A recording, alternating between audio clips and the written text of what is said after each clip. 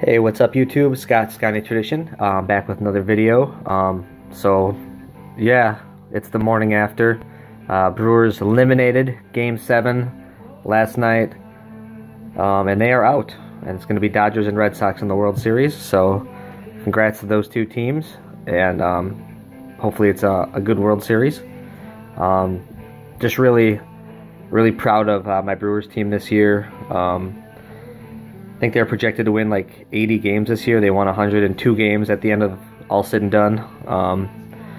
And I mean, to win game 163 against the Cubs to take the division was awesome as a Brewers fan. To see that, a lot of indication there. And then to sweep the Rockies in the NLDS was just amazing. And then to push the Dodgers to the brink in game 7 was just a lot of fun to see. And then, you know, game 7 last night, they just came out a little flat. Walker Buehler came to pitch. He's a really good young pitcher, and I think he's going to be a really good player, and he already is for the Dodgers. And he had it, and the Brewers could not figure him out last night, and he pitched a solid, I think it was six innings, I think it was. And just tons of strikeouts from the Brewers last night. The Brewers, their pitching's been great all year, but gave up 2 timely home runs last night. To Bellinger and to Puig. So, I mean, Josh Hader was amazing this whole year, but he couldn't pitch 9 innings. He pitched 3 innings last night, so he gave him the best that he could. So, I wish the best for the Dodgers, except for Manny Machado. Not a fan of that guy. I don't know how you all feel, but I just think he's a punk, and he's always been a punk, but the whole ankle thing, you know, you could actually really hurt a guy's Achilles doing what he did, and I just thought that was complete Bush League. Other than that, the Dodgers, I have no problem with the Dodgers, but Machado is a bum, and I will not be cheering on Manny Machado in the World Series. So, with that being said, it was a fun season, a fun ride, but that ride is over. It's closing time, as you can hear Semisonic in the background. So, but I did feel like it'd be a good time to go through a little video of all of my Brewers cards. I do have the all-time Brewer set that I'm working on the PSA Registry. I have 5 cards left to get in that set, but I'm going to go through what I have so far. This is the 69 Topps Don Money rookie card.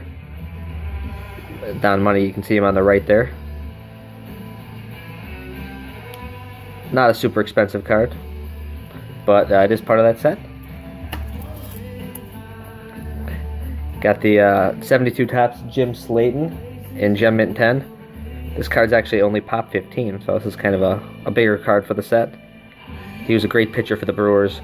Obviously, the Brewers started in 1970 after coming over from the Seattle Pilots.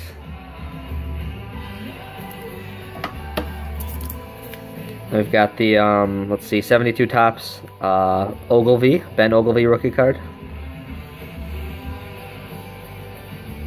Also Say and Bernie Williams. Got the 74 Topps Gorman Thomas in Mint 9. Awesome card there. Love that pose. And of course, a card I picked up earlier this year, the 75 Topps Robin Yount in the grade of a 9.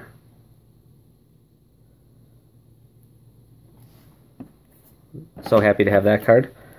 And then we've got the 77 Topps rookie infielders Jim Gantner in Gem Mint 10. See Gantner down there. His nickname was Gumby. Was a really good player for the Brewers. And I just want to check the pop on that card. That card is pop 12, actually. I picked this up on an auction about a year ago. So, nice card there. And we've got the 78 Topps rookie shortstops, Paul Molitor, also Alan Trammell rookie, of course.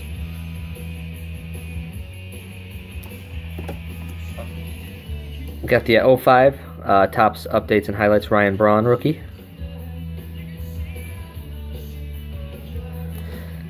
And then have the 05, I believe this is 05, yep, Upper Deck Reflections, Prince Fielder rookie card.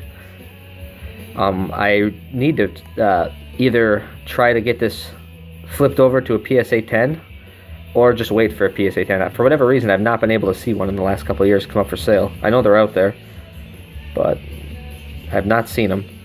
So I will need to cross this over at some point, or just find a 10 and sell this one.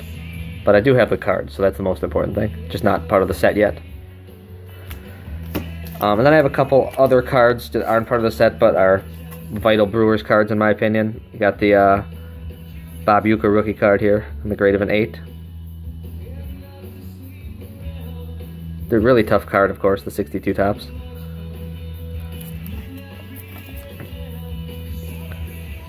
And got the 2014 Finest, one of the coolest Yount autos out there, I think. Especially the gold in the background and the blue mixed with the Brewers blue and gold. It's just such a cool looking card.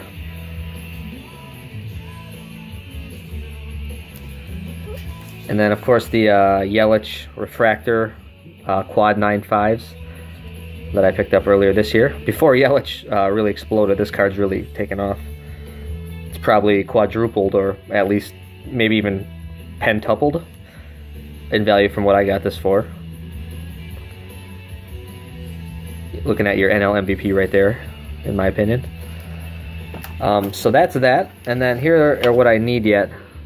So I talked about the fielder down here that I need to cross over. The 2000 Bowman Chrome Ben Sheets and the 96 Bowman's Best Jeff Jenkins. I have both these cards at PSA right now. That order should hopefully be ready in the next couple weeks here. And I'll have that to go through with you guys and gals. And then this 85 Topps Teddy Higuera rookie card, there's actually a PSA 9 available right now on eBay. But like I've been kind of going back and forth with the seller, and he won't budge on his price, even though one clearly sold. I gave him a fair offer for what the last one sold for, but he just would not budge on his price. So I'm being stubborn, and I'm not buying it because it is only a PSA 9 85 card. So I'll just wait for a 10. And then we have the these two I will need to grab at some point. The 72 Topps Cecil Cooper. That one is a little pricey because it also has the Fisk rookie card as a part of it. But I will grab that one at some point. And then the 69 Topps Raleigh Fingers rookie card as well in the grade of an 8. I'm fine with an 8 for both of these cards. So, and then I'll have that set finally complete. So that, I think, is about it. I'm not sure what I'm going to do with my evenings now that I don't have to watch the stress of daily playoff baseball anymore. I will be watching the World Series. Obviously won't be as stressful with my team not in it. So, World Series predictions. I'm going to go with the Red Sox in 6. I think they're a good team. I think they know how to do it all. They can play small ball. They can hit for power. They can pitch. I feel like the Dodgers got themselves in trouble, you know, not only throughout the season, but certainly in the postseason, with not being able to do that small ball stuff. And I mean, you saw it last night. They had two big home runs, a 2-run homer and a 3-run homer, and that was their run. So on those nights when that's not working, that could be a little challenging for them. And I think the Red Sox in 6. So, but yeah, congrats to Caesar, Pepino Man, and G's Mikey, and any other Dodger fans out there that are watching my videos. I know Raiders Nation 75, you as well. Congrats to your Dodgers as well. But I still think Machado's a bum. You guys all have a great day, and hope you enjoyed the video and enjoy the World Series.